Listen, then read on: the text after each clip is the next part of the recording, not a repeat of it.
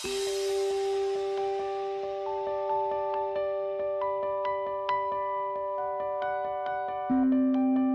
it's going to be a very interactive section today. I believe that I am in conversation with very great minds who are looking to address the challenge with reproductive health here in, I'll say in Nigeria and then in Africa as well. And as such, I see everyone on this call as a winner or as winners who are actually should I say co-designers, looking to design strategies and solutions that can address some of the pressing issues on our continent. Today, I'll be talking about human-centered design, and HCD is something that, could take, even workshops of up to 3 or 4 days to cover. However, I'll try to compress key information about HCD into a 1-hour conversation today. And you all will be part of that conversation. I call it a conversation because I believe that we're going back and forth with ideas as time will permit us. However, if we do not have sufficient time, we're going to provide you with some links to relevant documents and reference documents that you can use to strengthen your knowledge and your skill in the use of HCD. So I'm going to share my screen now. Just let me know once you are able to see my screen.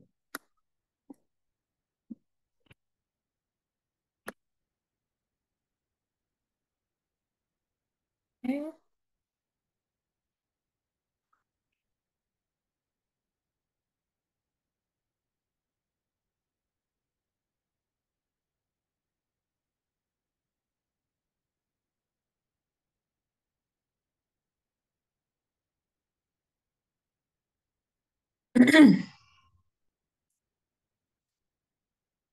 All right. Can you see my screen?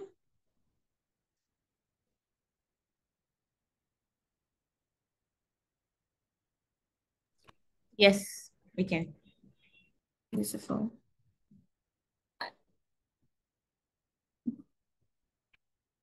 Okay. So first of all, my screen is coming up. Can anybody tell me what they know or understand by human-centered design? Have you heard about it before? Is it something you know about? Do you have in-depth knowledge about it? Do you not? I'd like to know what you know about HCD. So please use the chat box and just let me know. Have you had any experience using HCD? Do you know anything about HCD? Are you an expert?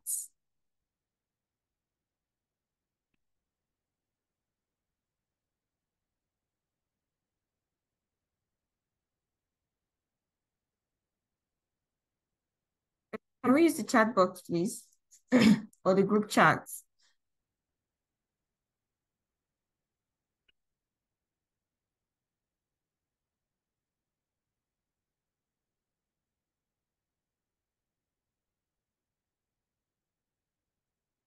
Good. Yeah, Valerie says, I know about HCD. Fantastic. Any other response? So like I said, it's going to be an interactive session today. So if you do not respond, it means that we can't really move forward or move as fast as we need to. All right, so what is HCD? It's really a problem-solving approach that puts the user at the center of the solution. Fantastic. Israel says, I have used HCD approach.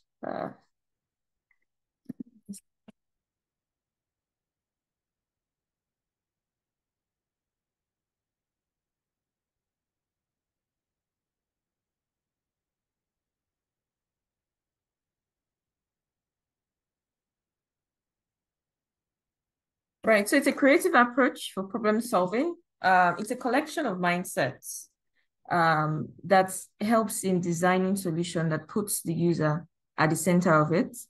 It involves various expertise, and a lot of time it involves collaboration with various experts. It also involves the use of a set of skills, right, to think and then to create solutions. Why is HCD approach important, especially in reproductive health? Why is this something of importance? Um, Whenever you're thinking of achieving better outcome, improving processes, expanding capabilities, increasing sustainability and equity, human-centered design approach is one of the approaches that you can essentially consider. And I like to say that one of the ways to determine if human-centered approach is the approach of choice to utilize, considering that there are various approaches that you can use towards designing solutions, is really to think about the complexity of the solution, of the problem. When a challenge is really complex, when it involves various stakeholders, when it's likely going to impact various stakeholders, or like people like to say, when you think that that problem is a wicked problem, one of the methods to consider in getting a solution is using the HCD approach. I would move further. I won't want to spend time on the different types of design thinking. I'll make the slides available. Like I've mentioned, the challenges you have with most of the other types of design thinking or approaches is that a lot of the time it is siloed. It's really focused on one thing, either finance. So you could have a finance-driven solution, right? It's usually siloed. There's a lack of empathy or consideration for the beneficiaries of the solution. Sometimes it can be impractical, inefficient, right? Other times it may not sufficiently utilize relevant research or data, limited stakeholder engagement, and sometimes it could even lead to resistance in the use of technology at the end of the day, because it's not essentially meeting the needs. Another important thing to take note of is the fact that, issues such as sustainability could become a concern, especially when people don't feel carried along in solving the problem. As it relates to reproductive health, there are various factors that can impact, the reproductive health of a person. And from nutrition to infectious diseases to education and awareness, right? To knowledge about their maternal and child health issues. There are various other factors, socioeconomic issues. As such, when you think about reproductive health concerns, it's really important that you start to look at the problem, the method of solving the problem, of how you can, it's best to start to think about how you can utilize HCD to solve such problems. So I'll continue with a question, and it's a question for everyone on the call. What type of innovator are you? When you start working on a new idea, what's the first thing that you do? Do you dive into the solution? Do you create time do you spend time with some users? Do you start writing the ideas down and then start to act on it afterwards? Or what other ways do you really think through your challenges and then come up with innovations? Please use the chat box or use the chat. I'd like to see.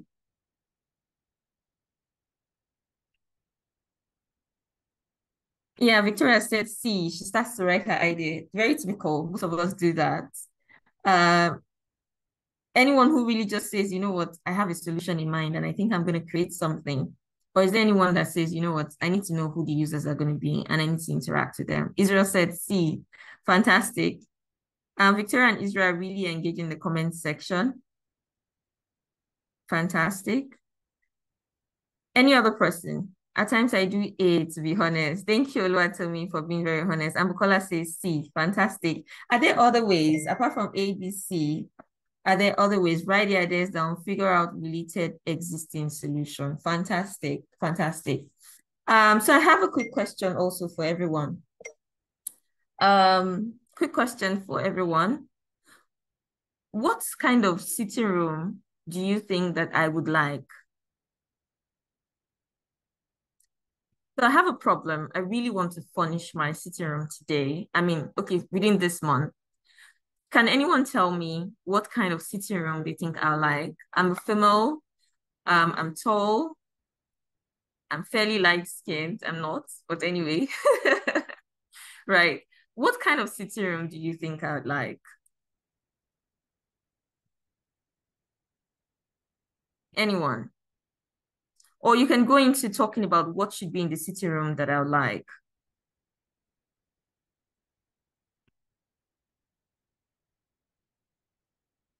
Anyone?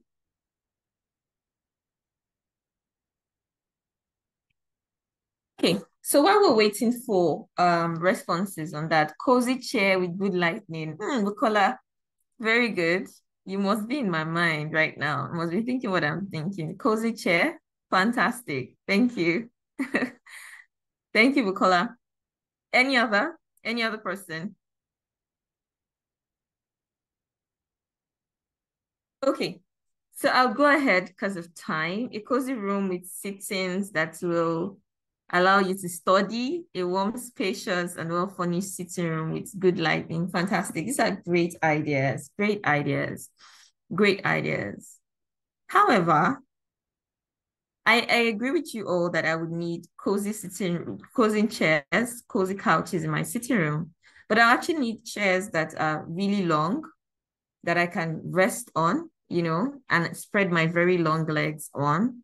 I'm really not crazy about TVs. Oh, soft music on the ground. Who is this person? Fantastic.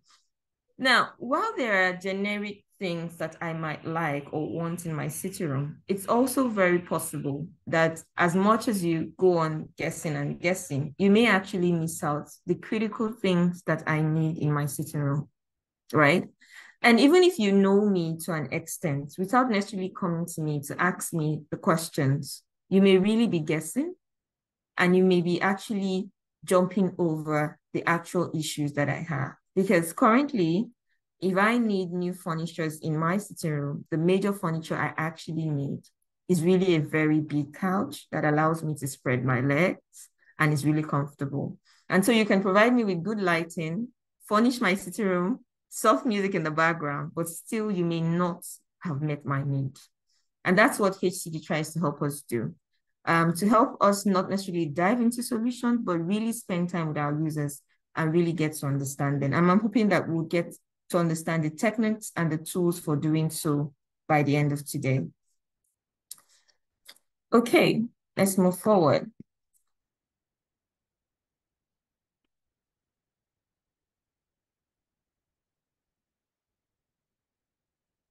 So design thinking starts with the people, starts with the people, starts with the people.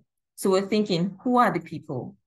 Everybody, the people, everyone involved, every stakeholder, the people. We're thinking from the people's perspective. All right, there are sets of mindsets that you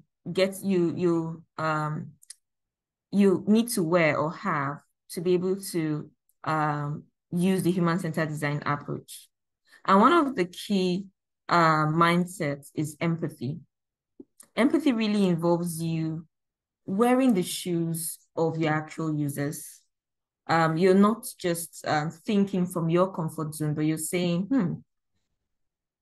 what's really trying to understand the context that they're in, right? Who are they? What do they do? How do they live their lives? It really goes beyond understanding that context to also empathizing with them, which means you're asking questions like, what do you see? How do you feel? How do you act? What do you say? Right? So it's beyond just seeing the context around them, but really coming to empathize with them and understand their feelings, their emotions, their actions, and how they compensate for the absence of the solutions that they want. And then there's optimism. You have to be able to think that you're going to come out with a good solution at the end of the day. The opposite of that is pessimism, right? Which is seeing the cup half empty. You're constantly thinking, oh, there's a problem, something is wrong. But with optimism, you're constantly thinking, I'm going to come out with a solution, right? Creative confidence, quite similar. You believe that you're going to create something that's really going to work. And it's important that you walk in with such mindsets. Learning from failure. Understand that sometimes things may fail, right? And that's why the idea of iterate matters. It means that you can come up with an idea or a solution from your understanding of what the problem is. And then you can go back to the end user to say, hey, here's what we've done. Is this really what you were asking for? And the person says, hell no. this is what I meant and not this. And then you iterate. So you see failure as an opportunity to learn and improve and iterate rather than just being failure itself. Embrace ambiguity. At the start of every project, you really don't know where you're heading to, and you really need to embrace that. Sometimes people think, oh, there are a lot of young girls in northern Nigeria who really are not aware about reproductive health issues or how to use contraceptives. And we just have to think solution. Take a moment to chill and say, hey, I don't really know what's going to work for northern girls in Nigeria, but I'm eager to find the solution, right? So be rest assured that at the end of this process, I will know what really works, but it's okay for me not to really know what will work at the very beginning. Make it mindsets. It's still similar to optimism. You believe that you're going to come out with a fantastic solution. So I like this quote by Krista, which says, in the end, it doesn't matter what you see or how beautiful the result is. The goal is always to convey an idea, share it, learn how to make it better. So I think this might work. You share it with the stakeholders, and then you learn from them how to continuously make it better. It doesn't have to be fantastic at the beginning, but share it, learn, and make it better. Next slide. So let's talk about the human-centered design framework. We're going to be discussing some of the, the thinking and the tools, the techniques and the tools that you can utilize. There are 4 key phases within the HCD framework, which is the discover, the understand, the create, and implement. You would see some dotted lines inside, this structure that almost look like a circle. And you see them going, diverging and converging and diverging and converging. It's really just showing you the flow of information and ideas. At the discover phase, you may not have a lot of information, but as much you do a lot of research and you start to pull together the knowledge that you have. And then you bring that information together and you start to see insights. You're able to draw insights from different research that you've conducted. And that flow continues in that way, expanding, converging and expanding throughout the entire process. I'd like to just go straight into each of these phases, and then let's start to talk about what it really involves. Now, the discover phase. It's important for me to mention that while design thinking and human-centered design it really involves research, it also does not throw away existing research or existing forms of research that you're quite familiar with, right? Your quantitative research and all sorts of research. It takes into consideration existing researches, right? Publications, etc. They're very important. But beyond those research, right, it also sort of takes a personal perspective into interacting with users to really understand what they want. You can think of, for people who've done psychology and behavioral studies, they may have experienced those sort of research that involves you immersing yourself within the context, community, the people who are actually going to be end users. And that's what really you'll be doing at the discover phase.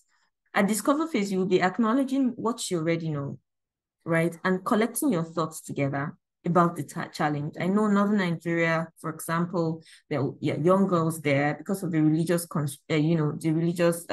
affiliations. There are certain things they're unable to see, do, or interact with. As such, there may be limited knowledge or limited information.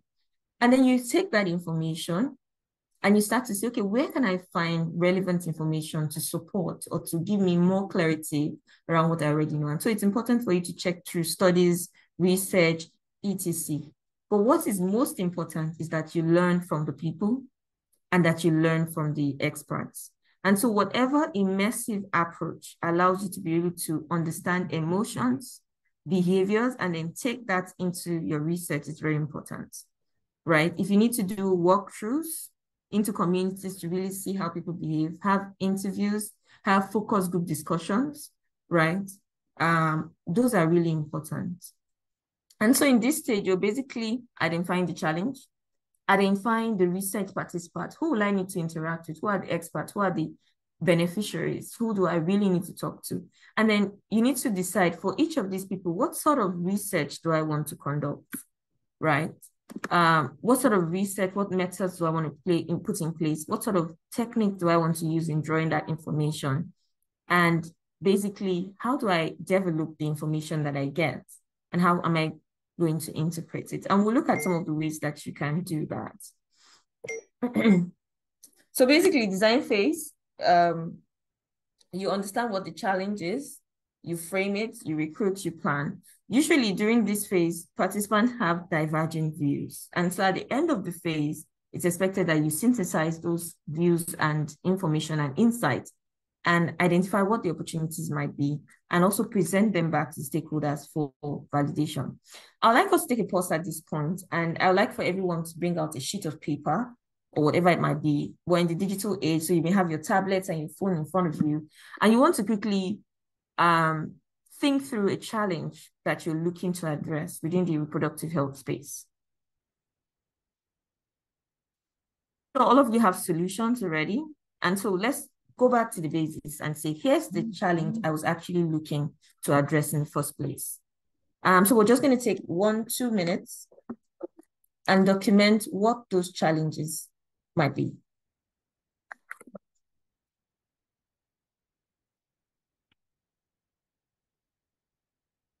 Right. I want to assume that we've been able to identify what the critical challenge is. And what are the assumptions that you're making? For example, in the case that I mentioned, I'm assuming that there are religious constraints that are preventing young ladies from being able to access information. I can assume also that socioeconomic constraints are significantly high in northern Nigeria, and as such, access to information, access to funds to access data, etc. may be limited, right? I could assume that education level is low. Have something, identify what the challenges are, and have them documented. I mentioned that it begins with you. What aspects of the challenge do you already know? That's a key question to ask yourself. What are the assumptions I'm making? What are the aspects of the design challenge where you need to learn more? Yeah, what areas do I need to know more about?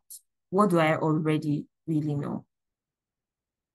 Next, you want to start to think about who are the people I would need to learn from. So I'd also like for us to write down 3 people or 3 kinds of people that we think we need information from to be able to design and create our solution. I'll give you a good example. For Northern Nigeria, my use case, a good example could be a secondary school girl or students in secondary schools. It could be mothers, right? It could even be fathers. It could be religious leaders. It could be nurses in the hospitals. It could be primary healthcare centers and doctors. People who would give me a clear perspective. And then when it comes to experts, yes, you want to talk to doctors, you want to talk to gynecologists, you want to understand what challenges do young girls usually present in health facilities and how difficult is it to interact with them. In context immersion, you want to identify a location, for example, and you want to go there and do an observatory study. You want to go in there and say, how many young girls actually come in? When they're given, how eager are they to come in? What do they usually discuss? You really just want to immerse yourself in an environment that allows you to really understand what the user goes through. Now, once you're done with that, the next thing you want to do is really analyze and synthesize the information that you've put together. And this is what you call the understand phase. So you can see here that you have several researches done, but all of that are coming together to form an insight. And insights are actually very important for defining opportunity areas. So take, for example, from your observatory study, you notice that young girls between the age of 15 to say 18, never use the centers that you've observed. And then you then decided to probe further and went on to interview young girls in school and identified that their mothers are strongly against it and their mothers are strong influencers, right, of their behaviors. A key insight that you can draw from here is that 1, young girls are not going to use those facilities, and 2, mothers are great influencers. Then you can take that through the HCD lens and start to ask yourself, what opportunities are there therefore, to address this problem. So by synthesizing your information, drawing insights, you're able to actually identify the challenge and make your problem statement, which helps you to design your how might we questions. So we go into all of that. There are various tools that you can use. There's the affinity diagram, process modeling, journey maps. We can't really take all of those on this call. Principles and goals, and then there's persona. I like to take persona on this call, and then we can look at what other method we can discuss quickly. For persona, you're basically looking at who this potential end user is, and you're trying to create, should I say, a profile of what this person is, who they are, what's their age group, what could be their motivation, right? And so for this presentation, we actually have put together a list of persona that would be relevant within the reproductive healthcare space for designing some tech solutions that could work. If I have Adefemi on the call, please feel free to drop the link to the persona document. Particularly for this presentation, we'll be prioritizing the Jane persona. Adefemi, can you please put that on the chat for us? While he's doing that, your persona, there could be different kinds of persona. It could be a student. In this case, for example, you see a buyer user persona, you have a user persona and buyer persona. And for whatever this solution might be that's been presented here, you have a top manager, right? He's been described as rational. His goal is being documented. What does he really want? What motivates him? What are his frustrations, right? And that's basically what you're looking for, some of the key things you're looking for in your user persona. If Adefemi have that on the chat, I'd like us to look at, yeah, I saw stigma, fantastic. I'd like us to look at the Jane persona. All right, let me just, if I don't have him on the call, let me just pull that persona document out so that we can look at it.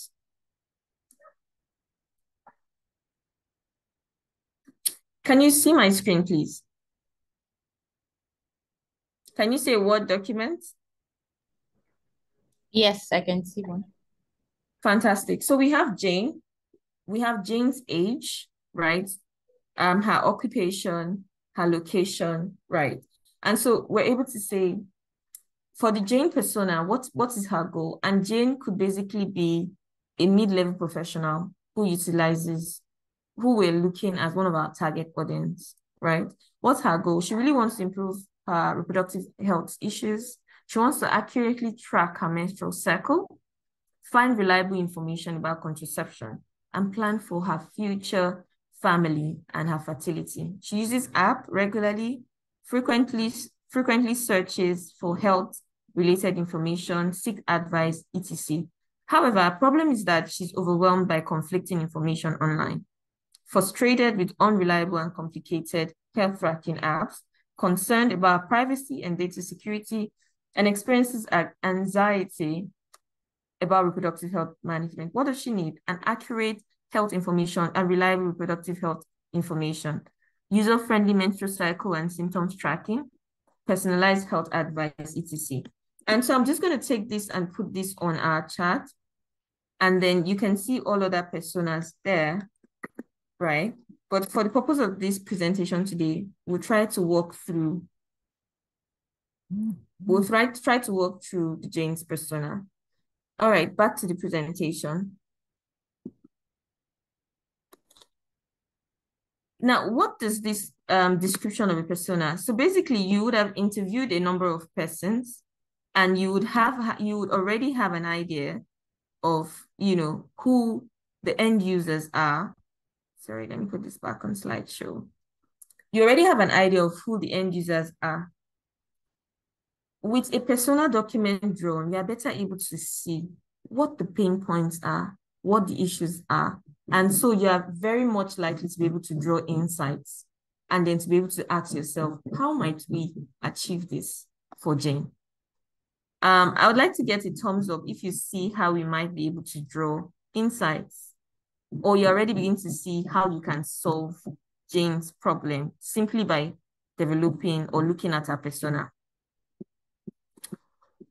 Another way to do this is an empathy map.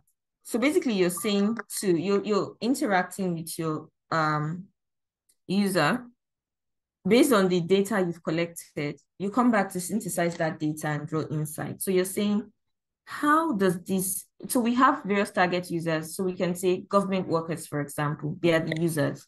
And we say, based on the questions that we asked or the information we've drawn from all our research, what do you think they feel about reproductive health?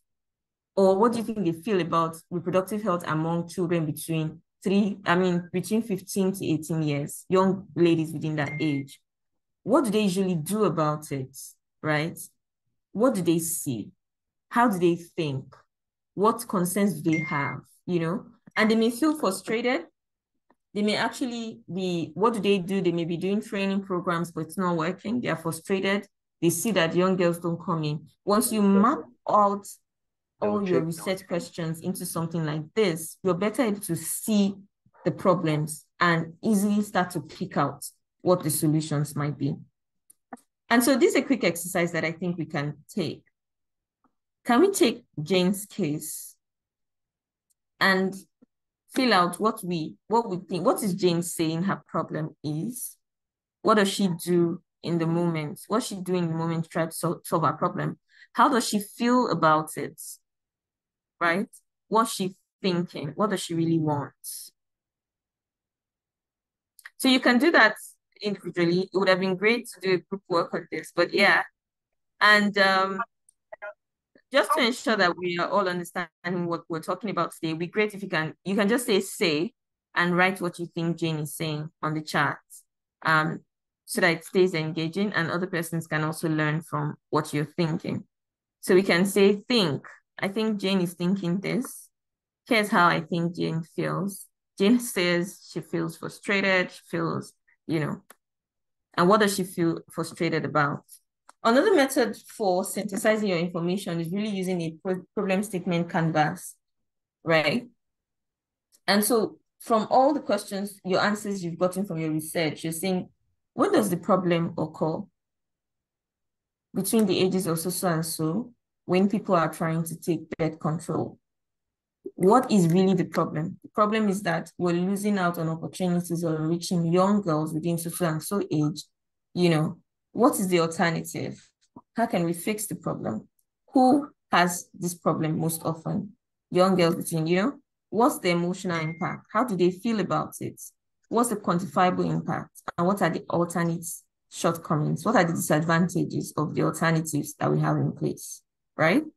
And this can help you see, okay, for this problem, here's how we might, this alternative might work, this might not work, right? These are the people we can focus on.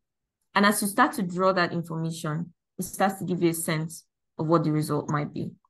We do not have time to do this exercise right now, but insight statements are valuable learnings. They provide that aha moment, right? And provides you with help on the way forward towards solving your problems. They are also very useful for framing your how might you questions. How might you questions are very, very central to the HCD approach. Moving forward, once you've been able to, categorize your persona, or you've been able to use any of the methods available to really start to think through what the problem is, it's very important that you're able to come to a point and say, the real problem that we're going to be able to solve, therefore, for this persona is so and so. It should be smart as much as possible. So here's a fair problem statement that we have. Long waiting times for cancer diagnosis and treatment in rural areas of our states have resulted in delay in care, etc. The average waiting time is now up to 10 weeks, far exceeding the recommended time frame for early diagnosis, right? There's limited health infrastructure, and to achieve equitable access, reduce patient suffering, and improve cancer survival rates in communities, it's important to address this issue within the next 12 months. This is a problem statement, but what you would have in this statement is that the context, it sets the context, it sets the benefit, it's clear who the beneficiaries are, it's clear what the problems are, where these problems occur and what we need to do to be able to solve the problem. Moving to the next slide. Once you are clear what your problem is and you've drawn your insight, you start to ask the how might you question. And here's one of the ways that you can do this. You can say, what's the problem that we're trying to solve? For example, reducing maternal mortality. Your how might you questions might be, how might we reduce maternal mortality in Nigeria? But you can see that that would give you a lot of answers, right? So we've learned from our interactions with our stakeholder or with, our users that maternal mortality is the problem. But while we're trying to do this, we want to increase Nigerian women access to health information and services, especially when they are expecting. Now, if you continue to draw all of your insights together, you'll find that once you tweak your questions or you consider your insights, you may be able to come up with something like, how might we design a cost-efficient, friendly approach to information and healthcare service for expecting women in Nigeria? And the Jane example is a very good one, where you can see that she wants to ensure that, there's data security. So you're saying, how might we ensure that we can provide a platform that can give adequate information about menstrual health, adequate, reliable information about mental health to working class women, right, while ensuring data security? That might be a good how might we question for the Jane scenario. Once you've discovered what the problem is and you've drawn insights and you now really understand what the focus areas should be, what you need to do next is really to work together to start to co-create.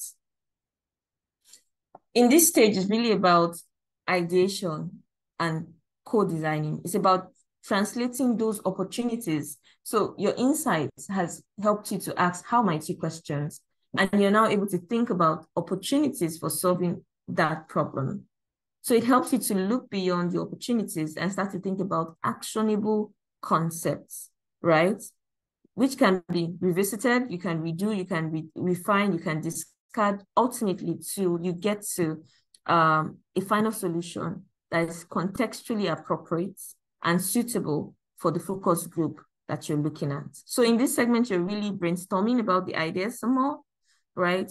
You're thinking about the feasibility, the viability of your solution. You're bundling those ideas and you're developing solutions through rapid prototyping. And then finally determine what prototype would work, would work and should be tested in this case. So let's look at it in more detail. The co-creation, co-create phase really focuses on ideation and co-design. And when it comes to ideation, the best way to ideate is through brainstorming.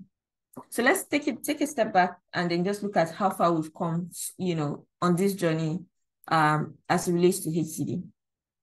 First of all, we looked at what we understand, what's our personal understanding. We've interacted with experts, we've gotten their perspective, we've interacted with users, we've gotten their perspective, we've checked our research articles, we've pulled together, all the perspectives. We've used that to then create personas. So we sort of understand who our various target groups are and what their various goals are. We've looked at their goals and we've drawn insights from that goal to identify opportunities for addressing those challenges, right? At this point, we've now used that to create how might we questions coming into the ideation section. Now, in the ideation sections, we're now answering those how might we questions. But a lot of the time, because it's a HCD approach, you're not just sitting in your office and saying, okay, now I understand, how might I solve this problem for Jane? No, what you're doing is to go back to the stakeholders, identify a group of stakeholders and bring them together and brainstorm with them, right? Or do roles reversal and try to understand and put yourself in their perspective. Or storyboarding, you're basically doing their journey maps and trying to understand, okay, this is where the patient usually starts in my hospital, for example, and this is what usually would occur. Or a young girl at this age, this is how she gets information all the way till she's 20. Then you're able to map out that journey and you're ideating with a group of people and you're able to say, this is where we might solve the problem. So ideation is really the point where you generate ideas. And like I mentioned to you, you converge, you diverge and converge. You diverge and converge. So you've been able to converge, you've identified your insights. Now we're diverging again. We're saying, what ideas are there to solve this problem? And so in this stage, you really are going for quantity. You're allowing people come up with all sorts of ideas. No idea is not good enough. Make sure that you're working with stakeholders. Defer judgment. At this point, it's not a time to say, this will not work. No. Let everybody pour out what they have in mind. Encourage wild ideas, build on others' idea. Yeah, so someone says, we can do this. Yeah. We can even add this to that. Be visual. Where it's possible, have a board in front of you, put stick notes, let people share their ideas, right? And stay focused on the problem. It's important that while we're trying to go for quality, quantity and be wild, that the solutions or ideas we're coming up with are those that are designed to actually solve the problem. Once you're done with that, the next phase is to start to bundle the ideas. And at this stage, this is where you start to think about feasibility, right? You want to think about teams. Some of the ways that people bundle their ideas is to say, okay, let's go back to this picture. You can see a how might you question for question 1. You can see, let's look at question 2. You can see about 6 stick notes. And we can say, okay, let's vote. Which of these do you think is best for them? And people might vote. Another way you can go about it is to say, well, hi, everyone. Which of this is feasible within Northern Nigeria? And they'll give their feedback and say, oh, this is a brilliant idea, but won't work in Northern Nigeria. And so you probably agree that anything that may not be feasible, we have to drop at this point. So this is the point where you start to get critical, right? Is it feasible? Is it cost effective? Is this a solution that I can deliver? So be reminded that your solution is not something you think about from the beginning, but something you actually discover as you go through the HCD process. Another thing you can think about as a way of bundling ideas, because sometimes you can have so many ideas, is to think about themes. Is to say design. What ideas are here that inform how we should design the solution? And you can batch up everything related to design and say, okay, another problem she said she has is issue around data security. What are the ideas here about data security? And then you batch them. And by bundling those ideas up, right, you should be able to pull together the best ideas, right? And create a more holistic, comprehensive concept around the solution that you want to deliver. So we'll move into the prototyping phase. Now you have ideas around what exactly you want to deliver. The rule of thumb is that you go simple. We're going to be iterating. Remember that every stage of the process, we're working with the end users. So we're still going to go back to them to say, hey, this is what we're thinking, but you can start simple. And I like the picture that we have on the screen here. You can see a tax here, right? In thinking about the design, they've been able to identify that the app should be simple. It should allow you to register, to log in, to place, just some basic things. And so you can, even with a paper, design what the welcome page of your solution might look like. And then you can have several papers that just show a frame of what they might look like. And then if you're still in the same room with the potential users, you can give them the opportunity to look at it and say, yes, this is what we want. You're already designing, you're already iterating. It's always important that you start with a low fidelity prototype. You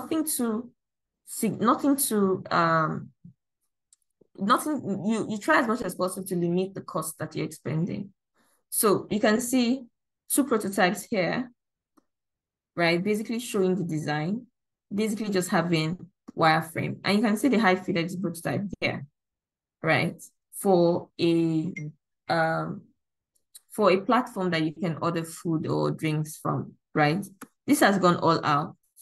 And you would have expended a lot of cost to achieve this. But what you can essentially do is just do something small, a low fidelity prototype, and where it's even possible to have it as something that is really, really affordable, that gives you the opportunity to change and iterate, that's essentially what's advisable. And then you gradually continue to develop until you have something that works. These are also some examples of prototypes. And you can see they are paper-based, just giving you an idea of what needs to do. Rapid prototyping means that you can actually build quickly. It gives you enough time to test your ideas, to create visual representations of your ideas, to get quick feedback, and to quickly act on them. You're still not done. Once you've taken feedback and you've iterated, and you've developed your prototype, you really still need to come back to validate your solution. Sometimes you need to go to the software developers who are going to be working on your solution to say, hey, here's how I think this should look. Does it make sense? Is this something that can be designed? And they say, yeah, you can design it, but this may not come out just like this. This is how this will work. This is what it will cost. And you can take that information back again to the stakeholders and say, here's a design, there's a prototype, right, that we've created. Do you want to test it and give us feedback, identify issues, and let us know if it's good enough? For the HCD mindset, you still need to create that room where you continue to improve, continue to test, continue to get feedback. That's essentially what makes it user-focused, right? You're going back to health facilities, or you're creating questionnaires on your platforms that allow you to interact with the stakeholders, to ask them some more questions, to find out if their needs are being met and how you can continue to improve to ensure that their needs are being met. This is ideally where we would do a paper prototype for the solution that you had initially put down. Let me see, how much time do we still have? Okay, I think we have just about 3 minutes to go. I'll just quickly run through. As you think through your human-centered design approach, it's always very important that you're thinking about solutions that are feasible within the context where you work. For example, there could be regulatory concerns that could prevent you from actually implementing a solution. And it would be a waste of time if you do not consider regulatory concerns, ethical related concerns, issues like data security, cultural issues when designing, right? It's very important that those things are taken into consideration to ensure that your solution has a high chance of being successfully utilized and can be sustained amongst the people that you're looking to have utilize it. Generally, within healthcare space, HCD is actually a very important approach, both in the design of technology solution and also in the design of services for target population. It generally is very effective for solving problems, improving patient experience, developing innovative technologies. And because people see themselves as part of the process, a lot of the time, sustainability is not a concern. A lot of times, sustainability component is embedded, but you also see increased ownership and reduced costs in actually coming up with a usable design. I will conclude here by saying that, with HCD, we've utilized HCD on a number of projects in the past, and over time, we've continued to see significant uptake and improved design and significant utilization in the solutions that we have developed. And this is actually a very useful tool that is also applicable within the reproductive health space and can ensure that your solutions and your innovations are actually addressing the actual need of the people, that you're not necessarily buying beautiful lighting and cozy chairs when your stakeholder only needs a really big, long couch, right? So that brings me to the end of my presentation today. Thank you very much for listening. We have some annexed information. We'll provide that, as well as relevant reference documents that you can look at after this session.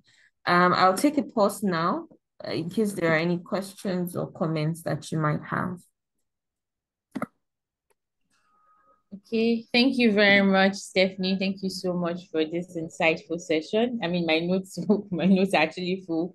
I was also as intentional, in learning from all that you had to share with us today. And I know there are a couple of AC staff also here who are also interested in this, and they just wanted to learn from what you have for us. So, like she said, if you have any questions, this is the time to ask your questions. I mean, she had to rush her slides so she could take your questions. So it's important that you ask questions.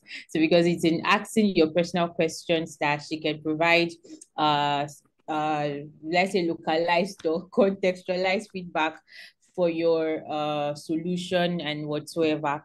So please feel free to ask any question. And in case if you are just you don't have like questions specific to your current innovation, you can also ask any question generally as regards human-centered design thinking.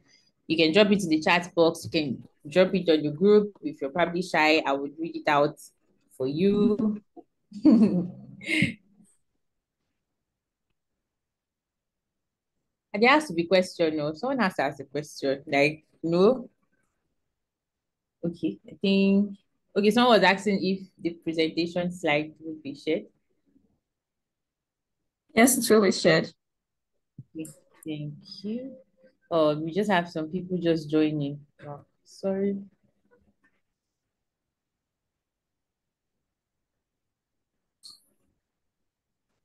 Okay. Okay, so if there are no questions, I'll probably be asking you questions then. Is that fine, Tommy? Yeah, that's fine. Actually, that's really fine. Fantastic. So I'll just call your name and then you can unmute and then just respond to the question. So my question first is for Rabiu Abdul Wahab.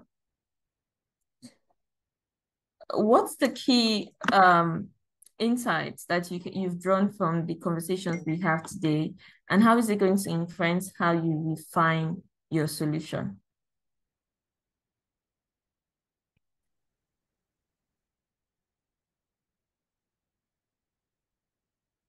Rabiu Abdul Wahab, you can unmute and respond.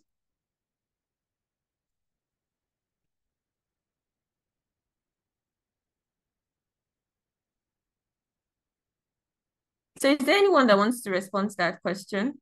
One key thing that you've learned today and how it's going to inform how you might refine your solution.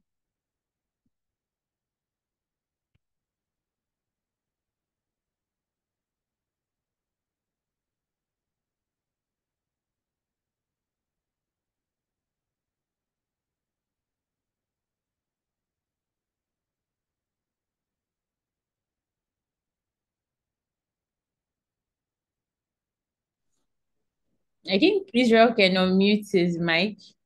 I think he has something interesting to say. Yeah, Israel, yeah, would please you go like ahead.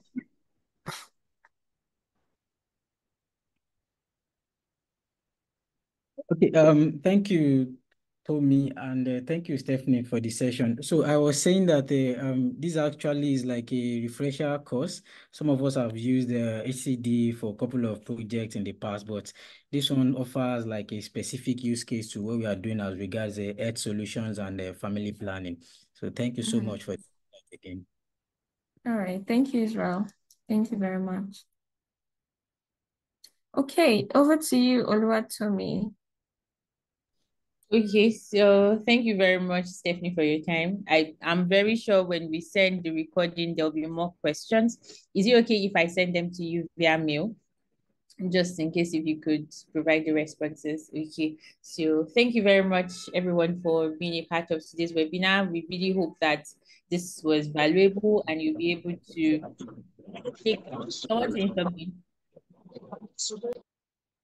Oh, okay. And you'll be able to make use of the insight today to refine your solution.